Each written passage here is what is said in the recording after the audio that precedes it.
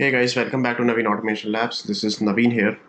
So guys, today I'm going to cover one more very important Java concept, or I would say very evergreen, interview question, Java interview question, that why string is immutable in Java. Okay, why a string is final or immutable. Okay, so it's a very famous interview question, and most of the people I heard that they are not actually aware about it. Why? What do you mean by immutable? What do you mean by final? Why a string class is immutable? Okay, how exactly Java or the founder of Java or the Java team, they have developed a string as a very special class which is immutable class. What is the actual purpose of that? Okay, so the concept here is that why string is immutable and final. Okay, why? This is a very famous interview question. So guys, what happens that the first reason is that string pool in Java, okay, string pool in memory in method area. So there is a memory in there is a memory that is called method area where string pool is available. What do you mean by string pool? A string pool, how exactly Java designer that from the beginning itself they have started that they know that string is the most powerful or most frequently used data type. I would say non-primitive data type which will is used to store the different string values. You can take any example. You can take any Java program that 99% cases strings are used. Either you can use like a string name equal to Naveen, a string technology equal to Selenium, a string school name is equal to this, a string. All the time strings are there in every program, right? So one of the most important thing is that's why they are already aware about it that once the actual the users they will be using, a string is the most frequent data type. So obviously they have to optimize it. So what exactly they are doing, what exactly they have done, that they say that uh, if you are creating so many strings right in the memory, then obviously that we have to use some optimized way. So what exactly they were doing that if you create the string like this, let's see, string s1 is equal to, I'll write Java, right? And string s2 is equal to, that is also Java. Now what will happen inside the memory? Inside the memory, what will happen? So let's see, this is the memory, right? Or I would say this is the memory. Okay. Inside this particular memory, this is the, let's see, this is the method area. In this particular method area, this string pool will be available. Okay. So this is a method area, and what will happen the moment we write this particular string s1 equal to Java or s2 equal to Java, right?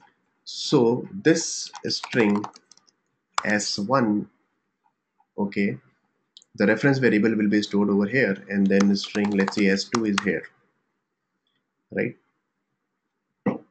String s2 is here, and this is the common the common value. Java is given to s1, Java is given to s2 as well. So this common string value will be referred by both the variables string s1 as well as string s2. Okay, so let's say tomorrow we have 10 different string variables having the same value Java. So it's not going to create inside the memory, it's not going to create 10 different values. All the values will be represented by the different variables, string variables. This is the biggest advantage. Okay, this is the most powerful optimized way, because if let's say tomorrow we are using any different kind of same string which is assigned to different variables, right? The common memory allocation will be given to this particular string Java, and this will be the common value for all string s1 and s2 or s3 and s4, whatever. Okay, but tomorrow let's say string s3 is coming, right? Then what will happen if s3 is equal to, let's see, it is Selenium. So what will happen if you write a string s3 equal to Selenium's, another string will be another string pool will be created for Selenium, right? Like this over here, and s3 is representing this. Actually the string s3 will be like this. Okay, S3 like this. So Java will be given to S1 and S2. It will not create any duplicate values. Now, why strings are immutable? What do you mean by immutable? Immutable means that I cannot change the state of the object. I cannot change the value. Okay, with this particular reference variable. So strings are immutable. Strings are final. Why? Because if you write string S1 equal to Java. Now tomorrow, let's assume strings are mutable, not immutable. Let's see strings are mutable. Then what will happen if a string is mutable? Tomorrow, S2 change the value to C++. I'll write like this, right? In the next line, S2 is equal to C++. Earlier S2 was Java, now S2 is equal to C++. So what will happen inside the memory? C++ will be created, and then now we are converting the value from Java to C++. And the same value will be given to S1, S2, S3 and S4, S5 also. So this is the biggest problem. If S1 changes the object from Java to, let's see, C++, or maybe S2 is changing the value from C++ to or Java to C++, then what will happen? Then all the reference variable also got the same value C++. S1 also now pointing to C++, right? Because we are changing the value, right? We are changing the value from, okay, Java to C++ now. So that's why strings are immutable, that I cannot change the value. This is the biggest advantage. So that's why by making a string as immutable, the sharing of a string was possible. It means the key idea of a string pool cannot be implemented without making a string final or immutable in Java. It means strings are final and strings are immutable. The values cannot be changed. Okay, so this is the first reason. Second reason, the guys, that is the security. Right, the security is the reason. That why security? So Java guys have already clear goal in their mind that to provide the security for the secure environment and all such stuff at the entry level of any kind of application, where lot of resources, lot of Java classes are there which are using strings and everything, right, as a parameter, right, as a database connection also we have to pass the string parameters. As a network layer also we have string parameters. If you write any Java program at the network layer, database layer, services layer, API layer, everywhere strings are available. Now tomorrow, let's say one hacker is here, and one hacker having the bad intention, and they can change the value of the reference variable. It may disturb the entire application, right? Let's see, they are changing the path of the some certificates. They are changing the path of the database connectivity or database connection name, which is available in a string. They are going to change the name. So everywhere it will be impacted, right? So now you assume that, let's say, string is not immutable. A user might have granted to access a particular file in the system, but let's say authentication is getting failed. They are changing the value of the authentication in the form of a string. So all the users will have the same authentication. So that is the biggest security threat, right? So that's why to provide the security as well, okay, we use strings as a immutable object. Strings are final objects. So this is a second reason behind that. Okay. The third reason, guys, that is, maybe you guys are not aware about it, class loading mechanism. Okay, some people, maybe they are not aware about what do you mean by class loading mechanism. So the class loading mechanism is that because strings are heavily used in this particular mechanism, that whenever a particular class is loaded, we have to use in the form of class loading. And let's see, you can take the example of all the Java input, Java IO packages, reader classes and writer classes. Let's see, or database connectivity also. We have to load the class, right? So as a string, let's see, is a string is not immutable, let's assume, then what will happen? Then any attacker or hacker can take the advantage of this fact and request to load standard Java classes. Let's see, they want to read some information in the form of a string, a string file name or something like that, which can be changed, okay, by the hacker, and it will impact the entire system. In that case also, okay, it will be a problem for the programmer. It will be a problem for the application, that okay, because the strings are not mutable. I mean, strings are mutable, not immutable. So in that case, it will be a problem. So that's why they have created, that data should not be stolen So that's why they have created a string final and immutable, because no one can change the value for that. So in class loading mechanism also, this is important. Fourth reason, guys, that obviously that optimization and the performance.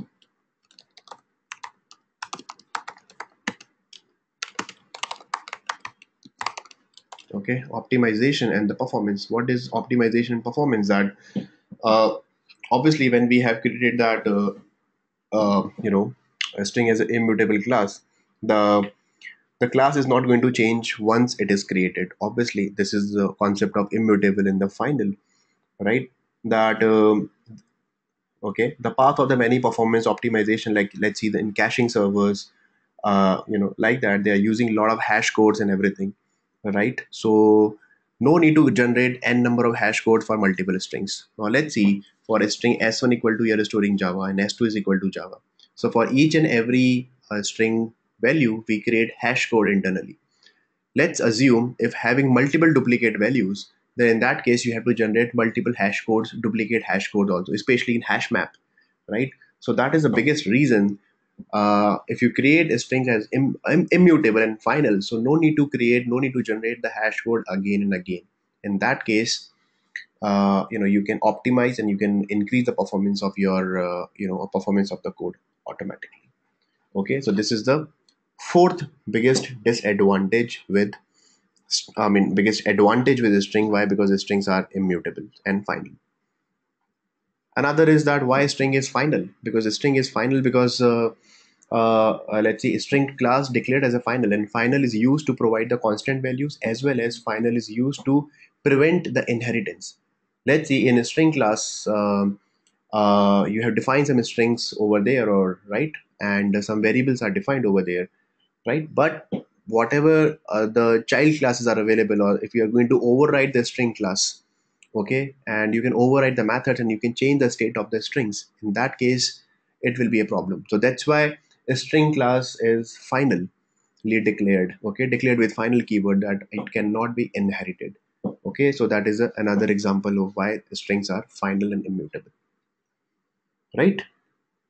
So, and this particular actually came after JDK 1.5, this particular change, that after final and immutable, okay, strings. So that's why they were already aware about it, and they know that, okay, strings will be used frequently in each and every program, at the enterprise level, at the backend layer, or maybe network layer, or any protocol layer.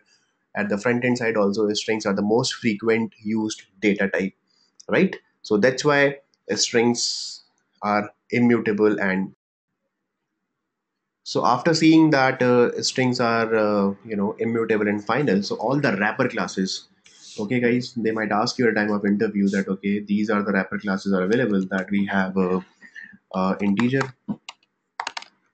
we have long, we have double, and float. These are the wrapper classes, right? And that's why Java designers, they have seen this particular advantage, that, okay, because they have seen a string class has been made final and immutable in Java. And of course it's a decision of Java designer that all the immutable classes, all the wrapper classes also immutable and final. So that is again another interview question, that, okay, that all the wrapper classes, integer, long, double, float, okay, these are the wrapper classes which are also immutable and finally declared, right?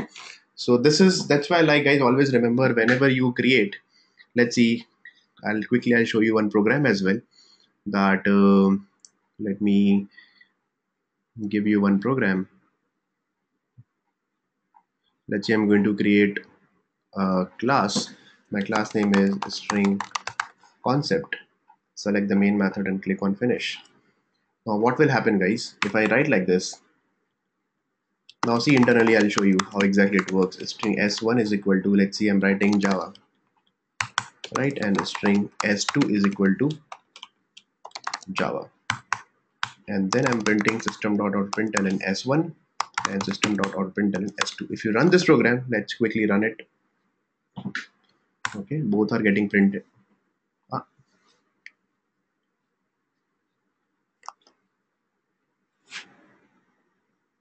Just a minute. Let me change the name. Maybe the class name is already available. Okay. Yeah. So okay. So let's see. I have two strings. String s1 equal to Java and s2 equal to Java. Okay. Same. Let's see Java and Java. And if you run this program, simple Java is getting printed. Now, what is happening inside the pool, guys? It is happening like this. Inside the pool, in this particular Java object will be created like this. The value will be okay stored over here, but referred by s1 and s2 commonly. Okay, s1 is also referring to Java and s2 is also referring to Java. Right, like this. It is not going to create two separate Java values, Java and Java. Okay, and now if you debug it also, now see if I'm going to debug it, simple right click on it and debug as Java application. You will see that if you run it step by step.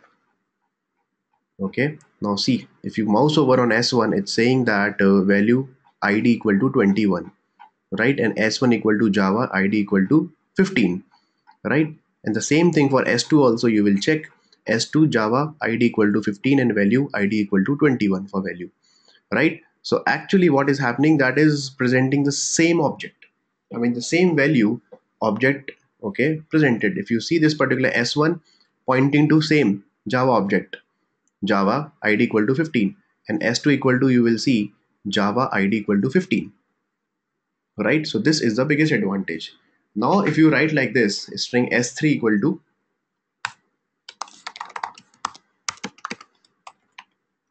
C++, okay, now if you debug it, so again I'll run it s1, s2 and s3. Now see the state of s1 is Java id equal to 15, s2 is also pointing to Java, so same Java id equal to 15. But if you see for s3, separate memory location will be created, s3 equal to C++, id equal to 23 now, right, id equal to 23. Now this is the thing that okay, for C++ it will create a separate location which is represented by s3. But now what will happen that okay, s2 is equal to now Naveen. Now we have changed the value. Okay, now we have changed the value that s2 is equal to Naveen, right. So what will happen, Naveen will be created over here. Naveen will be created over here like this, and now s2 is presenting to Naveen now. So s2 is presenting to Naveen now. It is not representing to this guy. Okay, so if you see,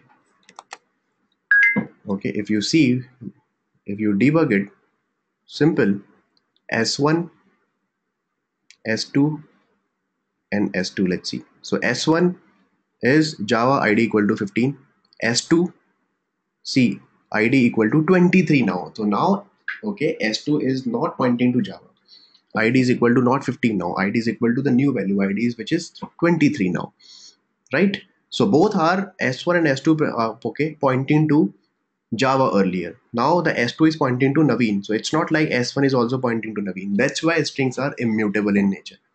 I cannot change the value. Okay, I cannot change the value of the references. Now assume that uh, strings are mutable. Strings are mutable. Let's see. The moment I change s2 equal to Naveen, immediately s1 is also pointing to Naveen. That is the reason. So tomorrow anyone can come and they can change the value. So it will embed other variables also. So that's why strings are immutable. That is the biggest reason behind that, right. So guys, that's all for today. I mean, that's all for this particular session. It's a really important, very easy topic. These are the 4 or 5 points we have to tell then why strings are immutable in nature and final in nature, and you can give this particular example also, so don't be confused with this example. Okay, thank you so much guys, thanks for watching, and if you really like this video guys, please subscribe to the channel, share with your friends and colleagues, and if you have any doubts you can write inside the comment section, and then definitely I'll try to give the answers for that. And you can subscribe to the channel also. Please click on the subscribe button. Thank you so much, thanks for watching.